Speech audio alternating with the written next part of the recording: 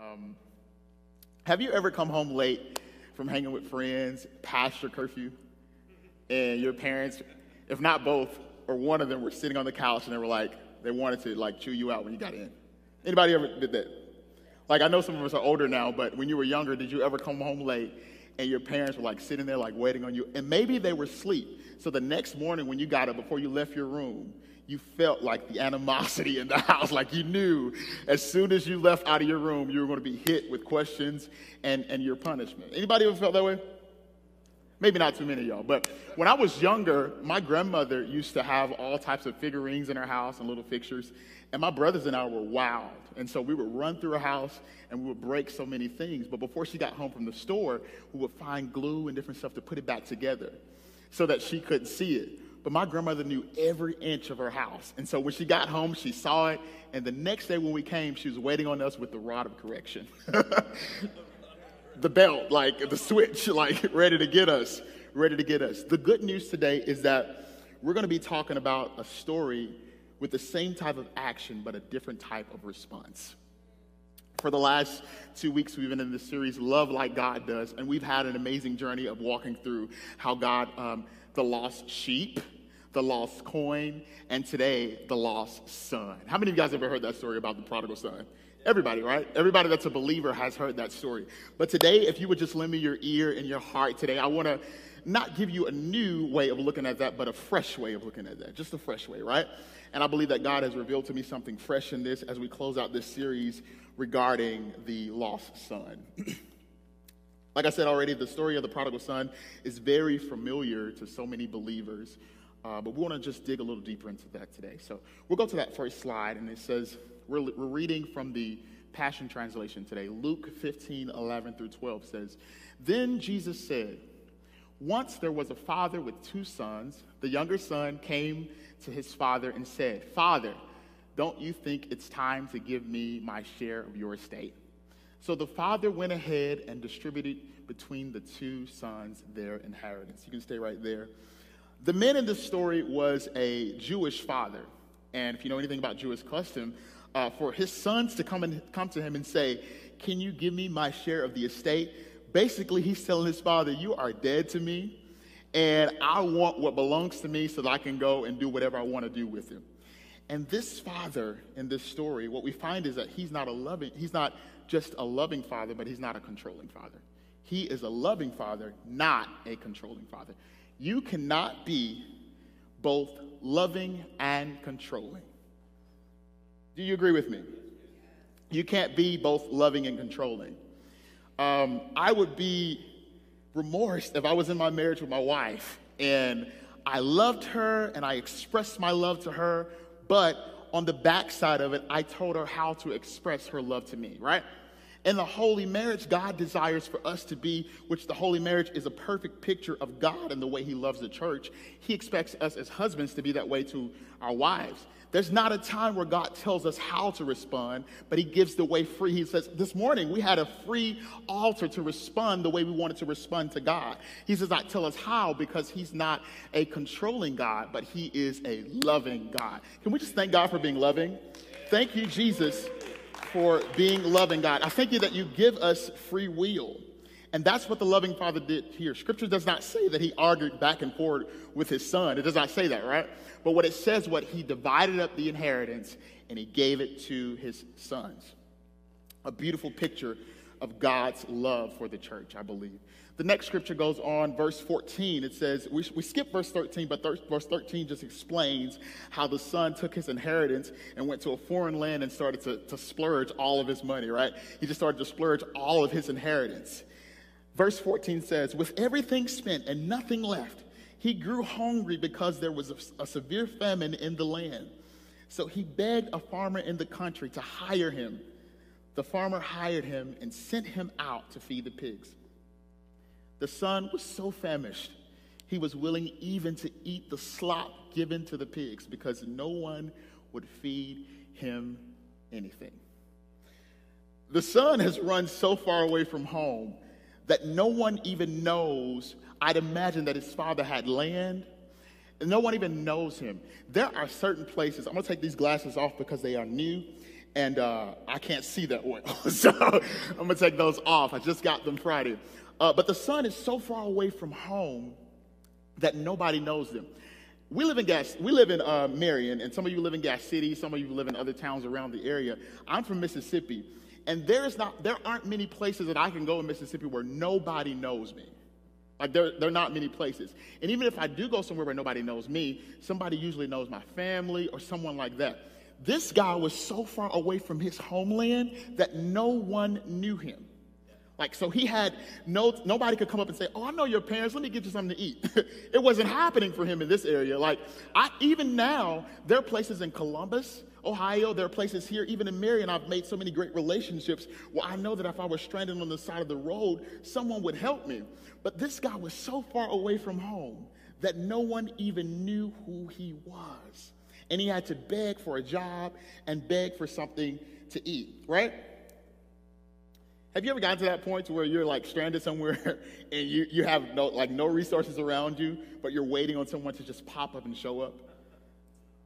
Like, you're waiting on someone to just pop up and show up? I'd imagine that's how he felt. Like, I'm so far away from home. And in our day's term, like, my cell phone has died. I have no GPS. My tires are flat. This car won't crank. I didn't charge it enough because it's a new electric car.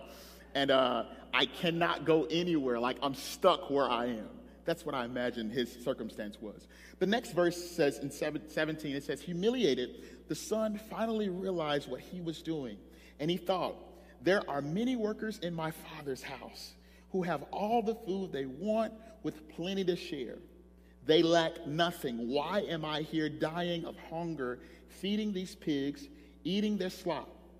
I want to go back to my father's house, and I'll say to him, Father, I was wrong. I have sinned against you. I'll never again be worthy to be called your son. Father, please forgive me. Or, please, Father, treat me like one of your employees. The younger son had really come to his senses. He'd come to the end of himself. And he was suffering from a result of a decision that he had made to leave home and get all of his inheritance. So he was suffering from that. However, what he does here is not really a repentance speech. He comes to his senses. Like, he reminds me a lot of David when David says in Psalms 84:10, it says, for a day in your courts is better than 1,000 elsewhere. I would rather be a doorkeeper in the house of God than dwell in the tent of wickedness. That reminds me that in the presence of God, there is everything that I need in the house of God. I think this son comes to a point of him even wanting to go to a place of worship and say, God, I know that if I can get into your presence, I have everything that I need. Have you ever been in a place like that where you're like, I don't have everything that I need here, but I know that if I can get to the presence of God, whether that's in my prayer closet, whether that's in the church on Sunday morning, whether that's in the fellowship of other brothers and sisters, if I can get in the presence of God, I'll have the things that I need. This young man knew that at his father's house, he would have all of the supplies, all the food, and even if he was just an employee or a servant in his father's house, he'd have access to the things that his father had. Like that's a realization, right? I realize that my father's house has everything that I need. The son knows that the father's house has everything that he needs. That next slide says that the son knows that the father's house has everything that he needs. He truly comes to his senses. And again, we said that there's something about the presence of God that is so satisfying that you want to give more of yourself to the presence of God. Psalms 84 is a beautiful explanation of the worshiper's heart. He says in verse 19, I'll never again be worthy to be called your son. Please, Father, just treat me like one of your employees. God is not into hiring employees, but God is into adopting sons and daughters. He's not into hiring servants and employees, but he's hiring sons and daughters. The Word of God says that the whole earth and the creation awaits the adoption of sons. It does not await the adoption of miracles, because miracles and blessings are byproduct of being a son and a daughter of God, right? That's going to happen anyway. But the whole earth and creation waits for the adoption of sons, for sons and daughters to come into an awareness that God, I'm not an orphan anymore. I've been bought with a price, right? God paid the biggest price that anyone could ever pay for anything for me. You remember a couple of Sundays ago, Pastor Dave was talking about that hat that he bought Savannah at camp and how much money he spent on it? Imagine that, God spending all that he had saved up, all that he has just for you, sending his only begotten son just for you. What a testimony of his goodness, right? He paid a price that we could never pay for us, right? I thank you, Jesus, that you see worth in me. I thank you, God, that you saw worth in me, even when I didn't see it in myself, right? Because sometimes we feel so self-worthless, but God is saying, you are a son, you are a daughter, you're not an employee, you don't have to clock in and clock out, you're already a part of this family, you have a seat at the table, come in and take rest in my presence. God does not cancel us out of the family. No matter what you do, God has not stopped loving you. Even this lost son, we'll find here in a couple minutes that he was still considered to be a son, even though he was lost. I want to prophesy to you today, even you may have family members that are not here or not present in your life or not present in the Holy Spirit like you are. Know that they may be lost, but they're still considered a son. They're still a daughter. And God has not stopped going after them, and so should you not stop going after them. You don't have to call them every day, but even in prayer, remembering those that may be lost, because God is still after those people. He says, I'm long-suffering. I'm willing that no one should perish, but all should have everlasting life. There's nothing that you can do willingly or unwillingly that can undo the adoption plan that God signed off with his blood. He signed off with his blood, right? I've gotten bloodstains in church before, and I hadn't really found a way to get them out. Maybe you have, and if you have, you can share that with me after service. But I haven't found a way to get those out. His blood has been signed. And the amazing thing about his blood, the Bible declares that it washes us white as snow. Like what something so messy can come in and make something so dirty so clean. The blood of Jesus, the blood of Jesus, the blood of Jesus. The next part of the story is something that really changed my life, and that's kind of what I'm trying to get to because it's a part that has really changed and challenged my life to know that I am a son and that there is lavish love waiting on me and waiting on you too. The Bible says, so the young son set off for home from a long distance away. His father saw him coming, dressed as a beggar. And great compassion swelled up in his heart for his son, whom was returning home. The father raced out to meet him, swept him up in his arms. The Passion Translation says, he hugged him dearly and kissed him over and over with tender love. The father ran out to his son to meet him. This man, again, we've already talked about it, he was a Jewish father. He was a Jewish man. So he would have had on some type of long apparel, maybe some people call it a dress, it's a robe, or something like that. Something he's dressed in his priestly attire or his great attire. And so he takes this, and if he's going to run, he has to pull this up maybe by his knees to run, right? To even get any type of distance out of the way as he runs. And so he becomes undignified. What a beautiful picture of how Jesus takes our shame and our sin and he took it on the cross, right? Because Jesus was there. I'd imagine not many garments were on Jesus. We've seen the pictures. We've read the stories about Jesus, and we know that there weren't many garments on him, but he took all of our shame. Not only was he beaten, but he was revealed to the whole world that day on the cross just for you and I. Just for you and I now. Just for you and I. For the whole entire world, but for you and I. A special love that he has. What a beautiful picture of how he doesn't care about being shamed. Don't we? We care about being shamed. We care about knowing and being connected to people that have shame attached to their lives. And we're going to get to that here in just a second. But this father, the word runs means to rush or to outrun. Can you go to that next slide? It means to rush or to outrun. To rush or to outrun. What was this father rushing or outrunning? What was he outrunning? The Bible says in Deuteronomy 21, 18 through 21, it says, if someone has a stubborn son, a stubborn or rebellious son, who does not obey his father and mother and will not listen to them and their discipline, his father and mother shall take hold of him and bring him to the elders at the gate of the town. Go to the next one. They shall say to the elders, this son of ours is stubborn and rebellious. He will not obey us. He is a glutton and a drunkard. Then the men of his town, are to stone him to death. You must purge the evil from among you. All Israel hear of it and be afraid. Under the law, if a mother and a father had a son that was rebellious, they would take that son to the elders of the city, and they would decide to stone this son. I imagine that this son, on his way home, was encountered by elders and people in the town that were like, that's the kid that ran away from home. He's the rebellious one. Let's get him. Let's get him. Let's get him.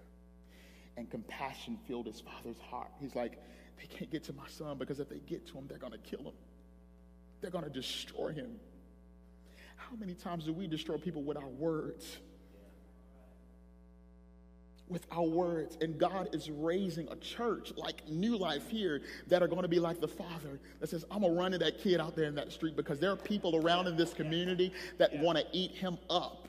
Like he's a little fish in a pond, but I'm going to him because I know he's done wrong, but I want to lavish him. If he can remember his identity, if he can remember who God calls him, and if we can be the people to run to people and say, God has called you a son and a daughter, not an orphan, not a whatever you've been before, but you have been bought with a price and your life has been changed. Like what type of effect will we have in the world if that was who we were called, if that was what we done in the world, right?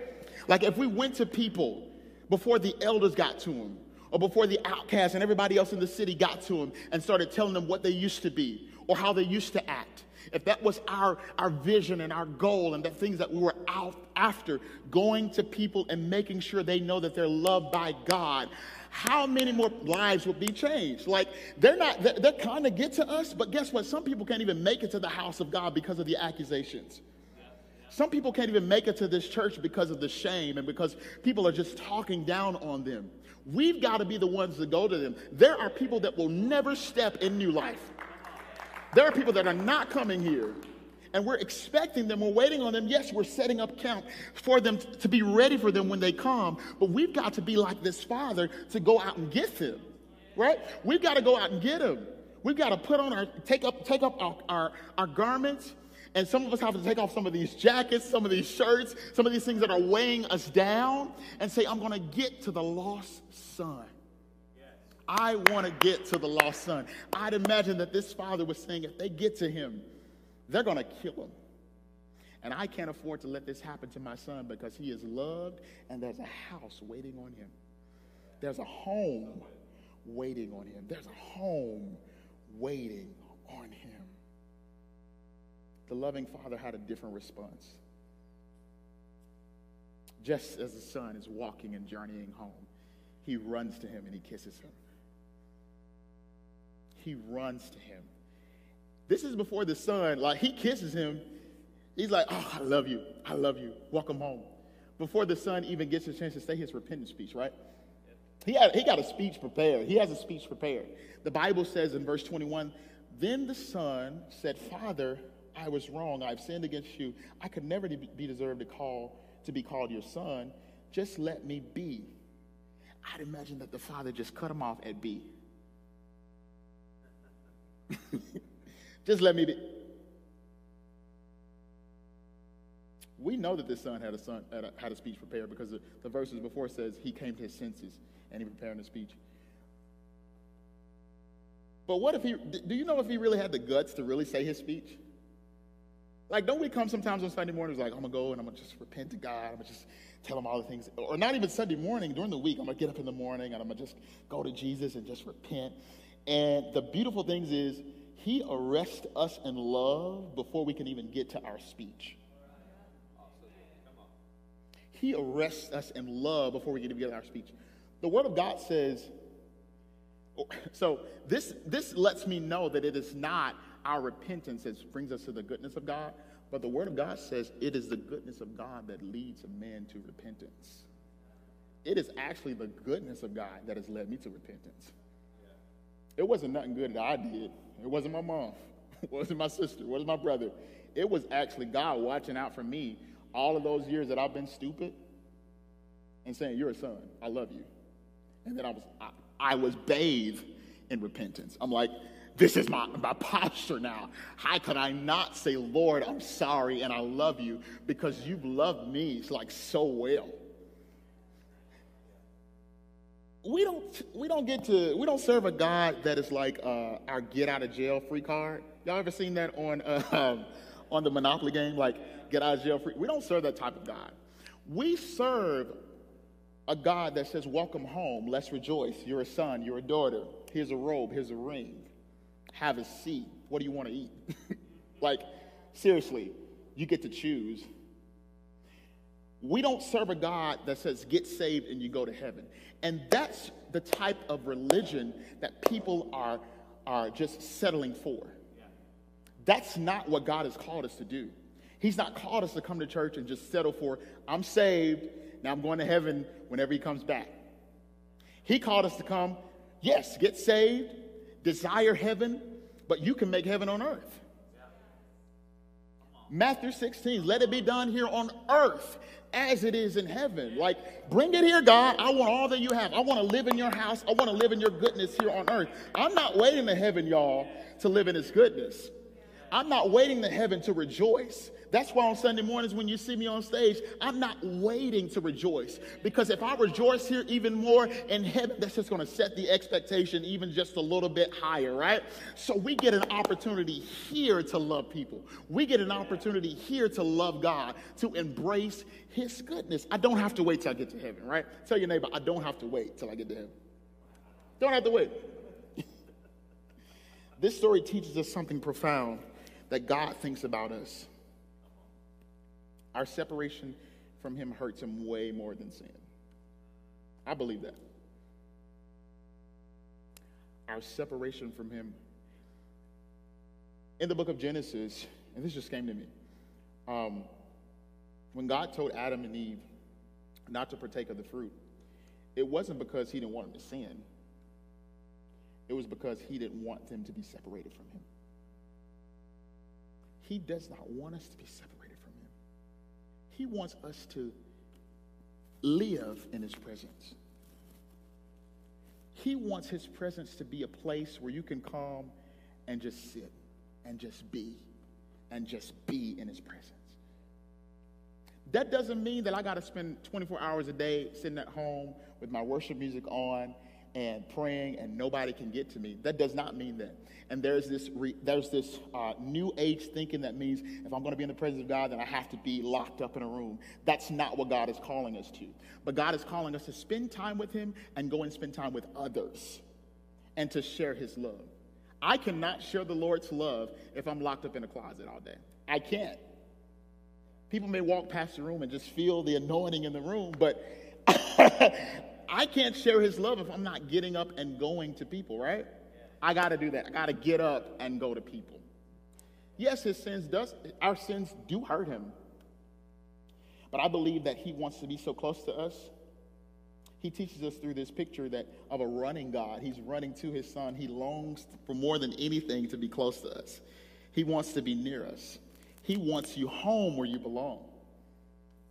And when you finally return to his joy, when you finally return to his home and to everything that's around him, Pastor Rachel said it best. Pastor David said it even better.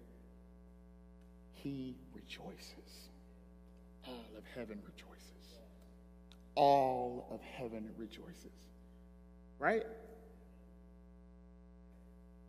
All of heaven rejoices for you. Right? Like all of heaven throws a party for you, Eddie. Like, isn't that wild? Like, I've had a party before. My wife threw me a party last year, amazing party, had some friends come. Some people didn't come. Broke my heart. I'm kidding. Some people didn't come. It was cool, though. But this party, God invites everybody to come rejoice. He tells all of his employees, all the servants, this father does at the house, you don't have to work for today. Just prepare this meal. We're about to rejoice together. Like, that's lavish love, right? Verse 22 says, turning to his servants, the father said, quick, bring me my best robe, the best robe, my very own robe, and I will place it on his shoulders. Bring me the ring, the seal of sonship, and I will put it on his finger. And bring me out the best shoes you can find for my son. Let's prepare a great feast and celebrate.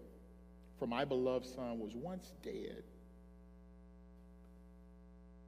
but now he is alive. Once he was lost, but now he's found. And everyone celebrated with overwhelming joy. The father completely ignores his son's request to hire him as a hired hand. Have you ever like walked away from God or wandered off into something that you had no business wandering into? And you came back to God and you're like, God, I love you, and I'm sorry, and I know that I probably won't. I'll put myself in my shoes. I know I probably won't be a great worship pastor anymore, but if you could just make me a good musician, I'll be fine with that. If you can make me a good singer, I'll be fine with it. I know I may not be able to sit at the table with you, but just let me be in the room. And God says, no, there's still a seat with your name on it. Yes. There's still a plate setting for you. I still want my body and my blood to be a part of you. Here's the bread, break it, eat it. Here's the wine, drink it. Have me. You can have me. Don't separate yourself from me. This father rejoices with overwhelming joy. The moment in this story gives us the beautiful description of the grace of God in the Bible. Like, because he hugs us. He gives us his robe. Like, even the rebellious son, right? The one that is rebellious, he says, I still love you. God deals with sin, and I think what we don't understand a lot of times is that God is going to deal with sin. He's going to deal with all sin at the final judgment. And he's dealing with it now, even in our lives, in the world. He's judging us. We're being judged as a world. Things are happening that have never happened before. God is sending his wrath and his judgment. Yes, he's going to do that. But he longs more to love us than he does to judge us. He longs more to love us. And if we can get an understanding of that, we'll fall so in love with God that we won't even have to be judged. He's coming back for a spotless and blameless church. And I believe that God is still raising that church. He is still raising that church. Through prayer and fellowship with God and loving others, he is still raising that church. You might be thinking, who is this father? This father is God. This story has been told like the lost son, the prodigal son.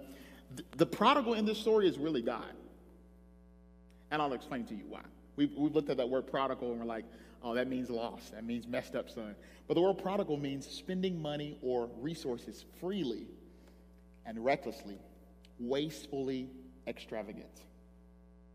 The son spent all of his money, he was done. God doesn't run out of love. And still he spends it freely and extravagantly, right? He's the real prodigal here, right? God is the real prodigal here in this story.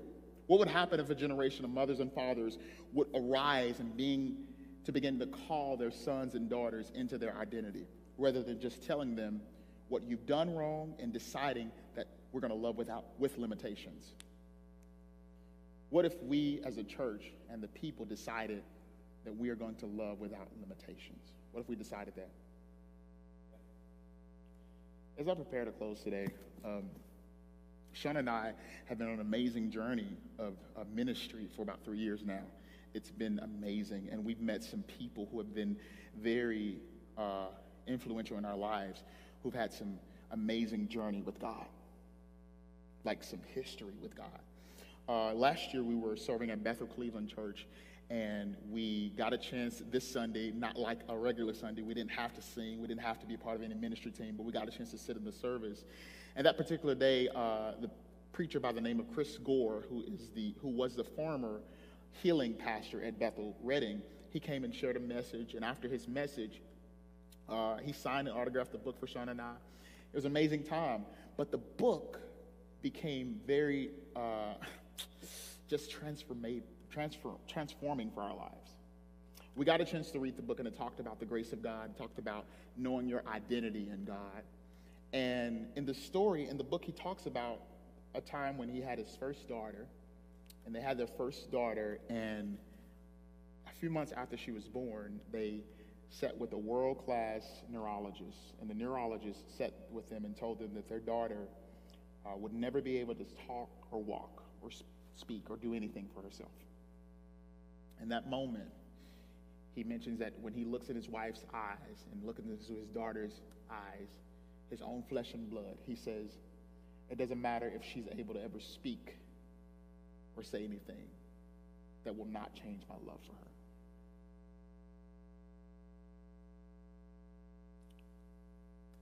Today, Charlotte is about 20 years old, but she still doesn't speak. Now she's able to say Papa. Now she's able to say Papa. And her father loves her. Some people will never be able to get out their repentance speech. Some people will never be able to tell Jesus the way we tell him how they love him. Some people feel like they messed up so bad to where they cannot come in here. And God sometimes is just waiting on those people to just say Papa or Daddy. Or even if they can't say it, I love you. Regardless. This is not a message about conversion. This is not a message about believing in God. This is a message about receiving the love of God and showing the love of God. I don't think we understand how serious this series has been, and I'm grateful that Pastor David would allow me to be a part of this series. Love like God does. The only way we can love like God does is to be with him so that he can show us how he loves. Savannah reminds me so much of her father, but she's been with her father. Hopefully my son reminds me much of me because he'll get a chance to spend time with me. Hopefully you remind people of God because you spend time with him. He has called us to a life that is bent towards his love. And if we can share that love, I'm confident that we can win the world. He called us to this amazing journey with him. Amazing journey with him. Today, the prayer is that you would be reminded in prayer that I am a son, a daughter, and I have been lavished with love. Show me how to lavish love with others. Remind me that God's home is my home, and that his presence is a gift.